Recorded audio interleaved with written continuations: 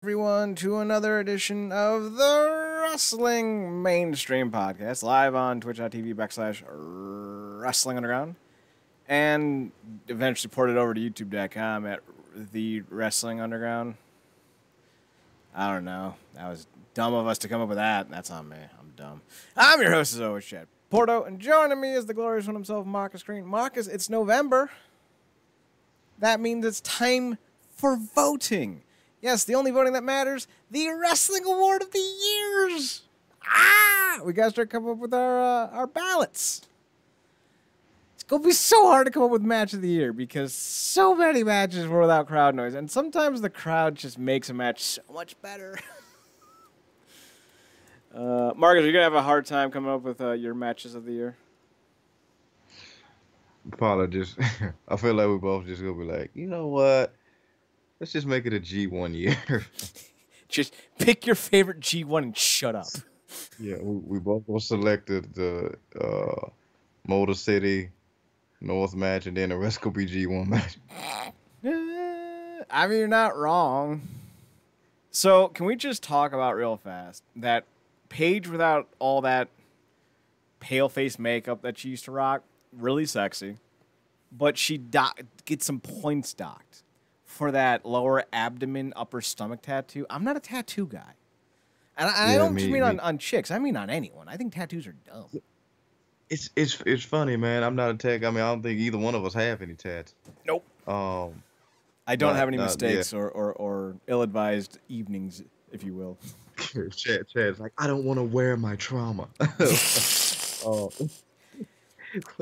Listen, tattoos peaked in 1997 when Goldberg debuted. After that, there was no such thing as a good tattoo. Oh, there is. But over time, man, I've grown to appreciate good ones. Like I said, I like the rosary Rey Mysterio has, and some other ones. Like I really dig those Samoan sleeves and stuff like that. I obviously never get them, but you know I can appreciate good ones. But yeah, some people just like we've talked about. Obviously, Cody's infamous one. Oh God. Batista's gone a little far with the horrible belly button thing. Lance Archer's tramp stamp. Yeah. Oh, I didn't even know about that. Oh yeah, it's a thing, or at least it was. I don't know if he had it expanded on, but if you go back to watch his stuff in TNA in like 04, 05, yeah, he's got like some kind of like Van Halen logo tramp stamp on his lower back, and it's oh God, why? Yeah. Then can't forget about Gallagher's Gentleman of the Caribbean tat on his shit. Well, luckily, I think we've all forgotten about Gallagher. Oh yeah. Yes. Oh yeah. I forgot he fell into that crevice, didn't he? Oh yeah. But he fell into that mystery hole in The Simpsons. He and Ozzie Smith are just twirling around into oblivion. Yeah, but it's interesting. Yeah, she got some nice weight on her, and she, like you said, all the makeup, and she really is pretty. She pretty. She real pretty. Calls herself a glam pod. I'm not normally into goth chicks. Although I will make certain exceptions for the who was those chicks in the Scooby Doo witch movie? Oh yeah, like the vampire chicks or no, the witches. I forget they were. Yeah, you're talking about the band though, right? Yeah, they call themselves Wiccans or whatever. Yeah. But I feel you. Oh, they're hot. Marcus. They're hot. The blonde cheerleader and the goth chick are like my two vibration points. Hilarious. Like Wednesday Addams or Christina Ricci as Morticia Addams. Like, oh God, yes. The Veronicas. Yeah, I'm in. Like, sign my soul. Yup, sign it up. It's yours. You're gonna have to suck it out of me. But don't. And it hilarious. And it's funny too because I was having a Netflixy weekend. I was like, you know what? I saw the movies. Chad gave my thumbs up, so I got to check out these, even though it's November now. We could extend Halloween. I got to check out them babysitter movies. What'd you think? No, I'm gonna check them both. Oh, okay. Binge both back to back, but they look good. Like I don't know who. I think the same girl that's the lead. Well, not necessarily the lead. I guess the babysitter chick was also in that what's the movie with the Catch Me If You Can, where she was in the house. Yes, that is Uh, her. Yeah. yeah, It's like her wedding she's a day, and they're great like, actor. we're gonna hunt you down. And she was also in the new Bill Yeah, and Ted, which was really good. Samara yeah, Weaving, I love think her that name movie. is. Yes, yeah, she Yes. was phenomenal in that. So I'm looking forward to it. Yeah. Wait until you get to the sequel because like even it's I like the sequel even more, but the sequel only works if you've seen the first one because so much of it is a Yeah. callback. And my friend stupidly watched the sequel first, thinking that it's like Friday the 13th or whatever, where you can just watch them in any order. And he's like, I didn't get it. I'm like, because you had to watch the first one, you dork. But it definitely pays. I think the first one's great. They're just really good. Robbie Amell's fantastic in that. He's the best. I think Robbie Amell might be the best character in both movies. Well, all right. Let's talk about things that aren't great before we hop over to the download side of things. Again, if you're listening on YouTube, check the link down below to hear the second part of this podcast. We break it up in two parts, kind of like the old Opie and Anthony days, if you remember them, where they would do one on terrestrial radio and then they would go on their satellite gig. But let's start with WWE. They had the lowest ratings ever for a hour of Raw. The third hour of this past Monday is the lowest ever in the history of the company. I mean, the writing's on the wall. You know, with AEW actually doing fairly well and getting granted, I think this past Wednesday wasn't great for them, but I think something was on Wednesday that I don't remember, so I don't know. But they routinely get 1.1 million viewers, and Raw's at 1.4. You really can't sit here and argue with me saying that Raw is more popular or significantly more popular than AEW, or that WWE can't be overtaken again, because they absolutely can. I don't think AEW is like a great product or anything, but at least their shit usually makes sense. Although I'm still thinking about that whole fucking Dark Order thing and how it's been going on for a year, and there's still no real fucking payoff to it. And it just makes me mad, and I'm getting so mad. But Marcus, the ratings are in the toilet. Any thoughts on that? No, it's 100%. Well, that's a 200% earned. You kick off a show with, your champion, which just so happens to be Blandy Orton, and you end the show with what it was, a handicap match or something with Drew McIntyre versus Miz and Morrison. Come on, man. Yeah, that's not It's a good. no for me, dog. It's a no for us, dog. So, you 100% get what you earned. Now, there is also another point of contention that we should bring up, and that's the public issues that the WWE has been engaging with talent. I don't think people, because it happens so constantly, that people aren't really aware of how bad this actually is. In the last year, just from fucking February, or we'll go back to last year, they've had 2 accusations of sexual assault that were basically undermined and did nothing with. They fired 2 or 3 wrestlers for other allegations. They've let numerous people go due to cost-cutting measures, many of which they're like, well, we're going to bring back, and still haven't brought back. They cut 30 wrestlers, I think, give or take, maybe a little bit less. They then went on to have their best and most profitable month ever, making the decisions to cut talent look even worse in hindsight because you cut talent even though you didn't have to.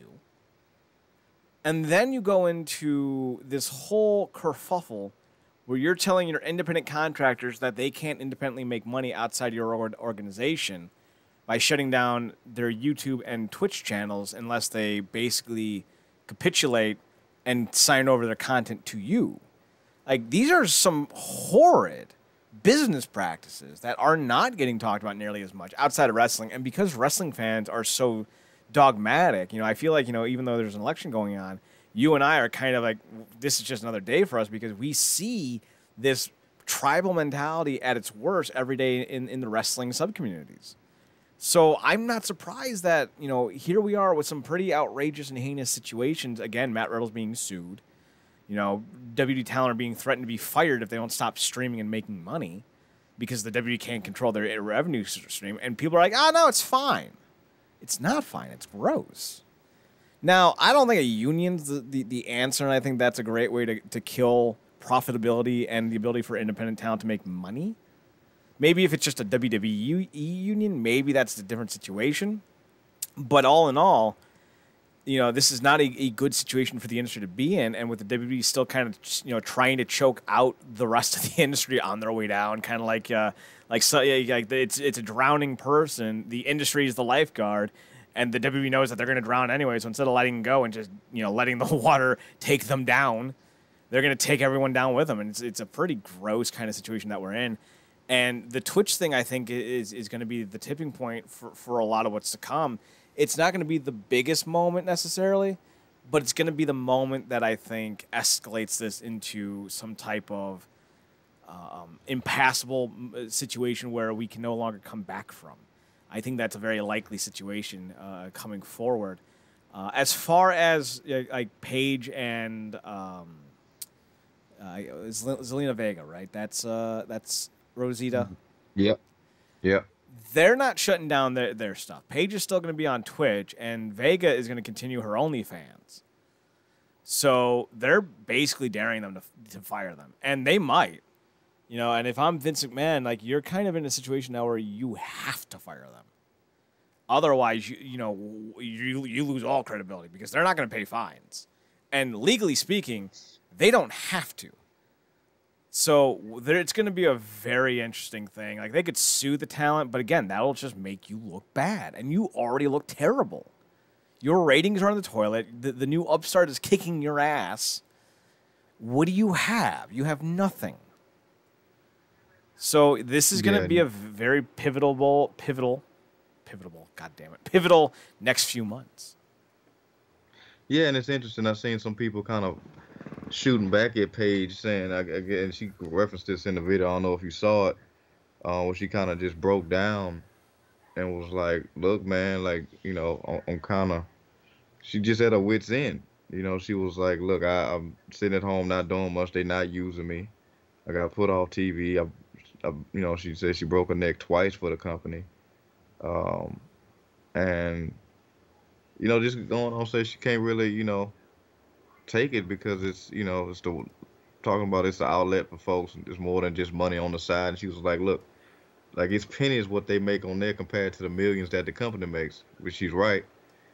But I think more so for her, more than anything, she talked about, like, she's had a real crappy 2 years with the tapes and everything leaking and the stuff with Del Rio, on top of the next stuff. And then in the midst of that, I think she went down a real bad path with some substances that may have led to potential self-harm on a real deep perspective. So I think a lot of people not taking to effect that she's saying, like, somebody else, this just might be like losing like a legitimate hobby, and that's part of it. But I think she's also saying, like, this is also saving my life, because I think the spot she got to was like real bad. So if she, more than most people that's sitting at home not really doing nothing, which she said several times, is like, look, I kind of need this because I can't afford to go back to that negative space off of being depressed, that I'm sitting at home watching all these people get to do what I no longer can. So it's like, it's a real sticky situation to be in. And I think she mentioned talking to like a lawyer about unionization and stuff like that. And that's one instance coming from her. But again, to your point, we'll see, the old geezer fire a couple talent before we see these guys come together, unfortunately. Because it's, how many years has this kind of stuff been going on? And it's like, well, I guess I'm getting paid enough on the back end to justify all the effort that I put up with, right? So, and that's kind of the situation that I think we find ourselves in, is there's enough guys on the top, and gals too. Like, let's not pretend that people like Sasha, Charlotte, and maybe Lacey Evans is the wrong name to use. But let's not pretend like they're going to be interested in helping out people who aren't making money, because this is a ruthless business. If you're not working, you're not making money. And if you're working, you're taking time from someone else. So there's going to be a lot of people who are going to be backstabbing one another. So the idea of being able to unionize, that's a stretch, man. Like, You know, Seth doesn't seem like a union guy. Styles is definitely not a union guy. So this is going to be a real interesting next few months, that's for sure. We'll see how things go. If the ratings continue to bottom out, I'm telling you, like if this show becomes too expensive for the USA Network to carry, they'll cancel them. You know, they straight up would cancel them or rework the contract, because it's going to come to a point where this contract is unsustainable for the USA Network for what they're paying for the WWE product. It may not be tomorrow, it may not be in the next year, but eventually that deal will expire or will be ended. And USA will be like, we're not paying you that. You don't deserve that. AEW's, pulling in the same numbers for half the price. And when that happens, ooh, there goes that Japan expansion. Yeah, and while we never lament to properly give them, whatever cons they have for certain things that go on over there, on WWE's end, going back to what you were saying about the sexual allegations.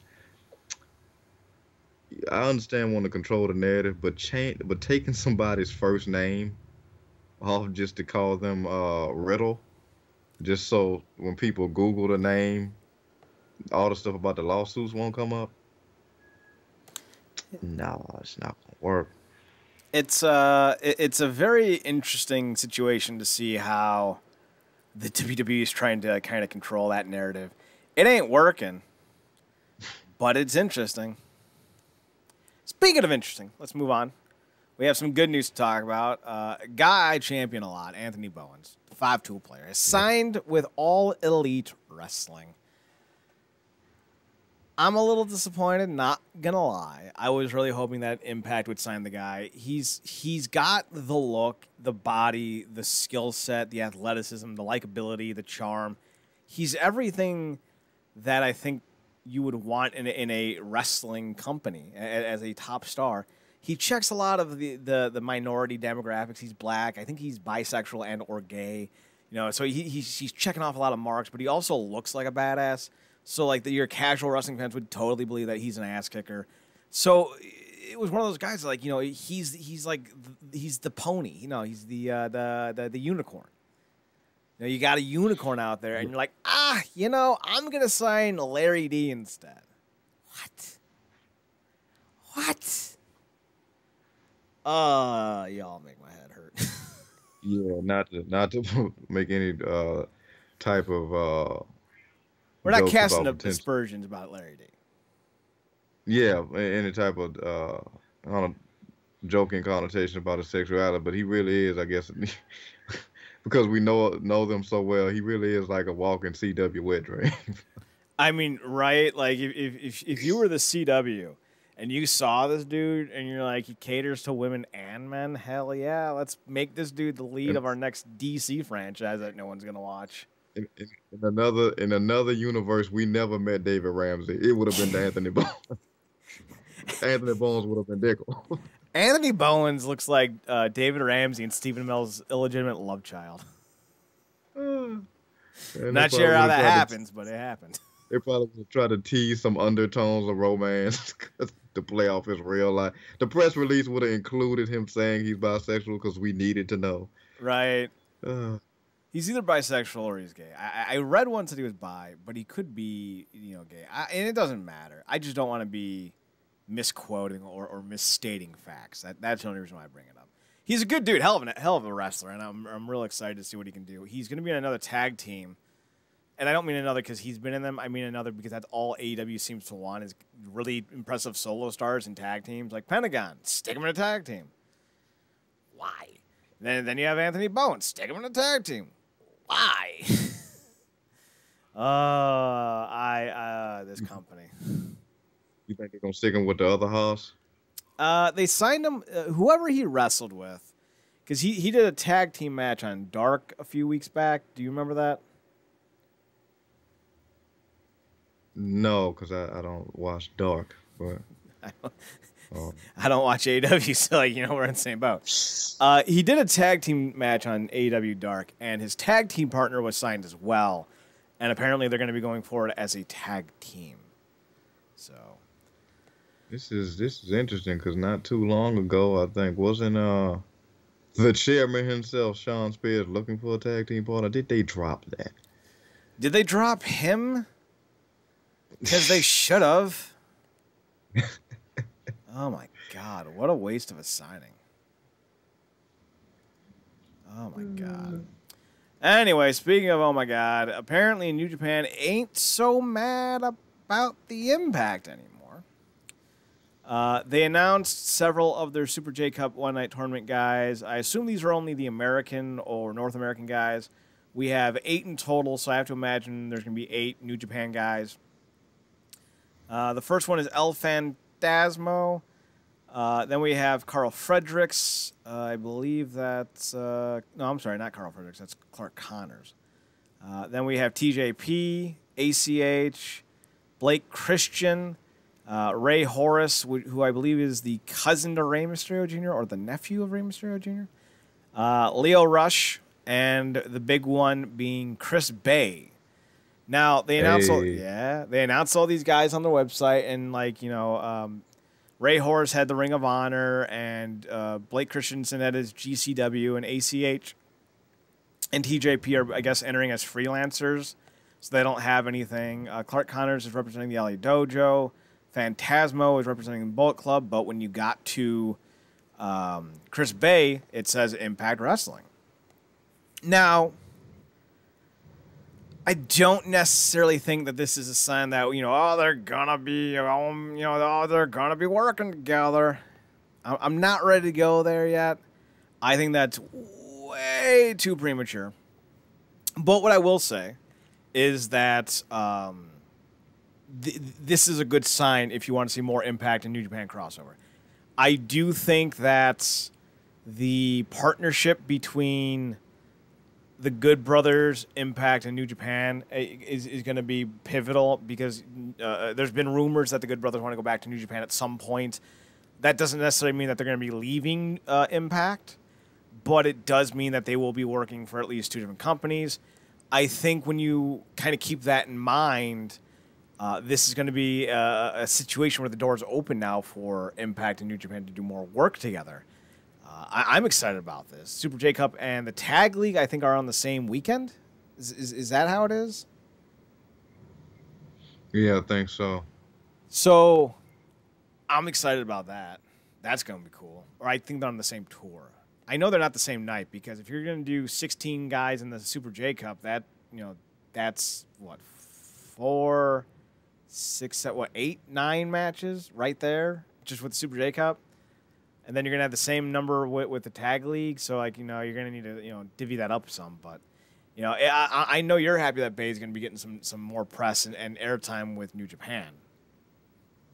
Yeah, man, him and Rush. I've not seen Rush since, obviously, his WWE tenure, and I was wondering where he was going to end up. Of course, it's also, I guess, him potentially retiring at one point or saying something to that effect. But it's good to see him back. About to do his thing. Obviously, have a stage to really shine and do some stuff. Bay as well, can't wait to see the Bayisms he drops for his New Japan tenure.